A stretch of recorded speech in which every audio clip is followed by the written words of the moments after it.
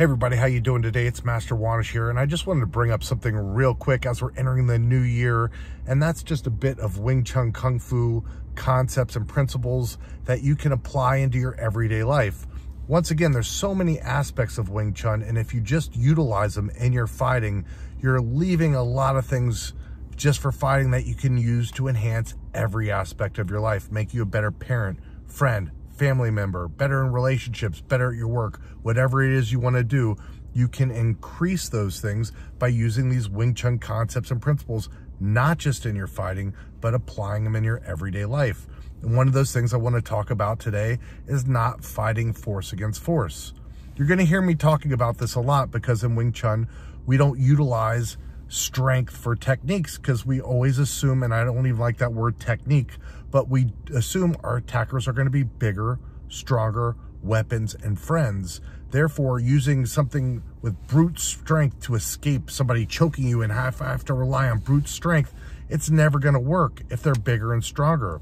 If the person's bigger and stronger than me and they throw a punch and I try some forceful block, my arm's going to bounce off their punch and I'm going to get hit in the face. It's not going to work.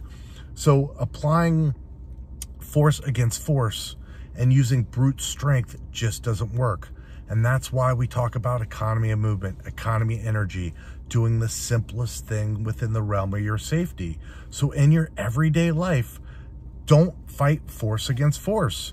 When you're dealing with somebody at work and you're butting heads, sidestep that negative energy and see how you can use your Kung Fu to be a problem solver and fix the problem. If you're butting heads in a relationship, do what you can to sidestep that negativity that's happening at the moment, the struggle that's happening, the force that's happening, sidestep that and see if you can repair things.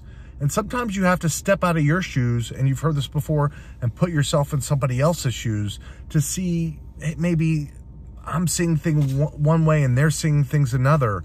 So when you can kind of do that, you can let go of your ego, let go of the attitude, and become a problem solver, which is something we highly, highly do in Wing Chun at all costs. We want to solve problems as fast as possible. In combat, we want to end this problem as fast as possible, solve it in the most simple, most effective way possible.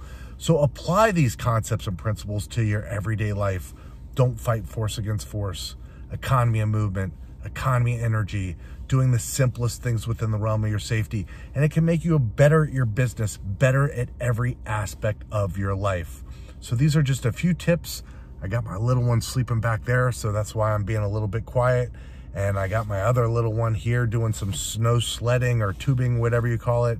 And I just wanted to reach out, say hey, because I want to be more active on this channel. And while I'm with them, I figure I could give you some time as well, and I hope to see you soon. Please take a second, hit that like, hit that subscribe, hit that bell notification so you don't miss out on any future videos to come. Thank you so much. Have a wonderful day, and I wish you and yours a happy and healthy 2020. Let's make this a great year. Talk to you soon.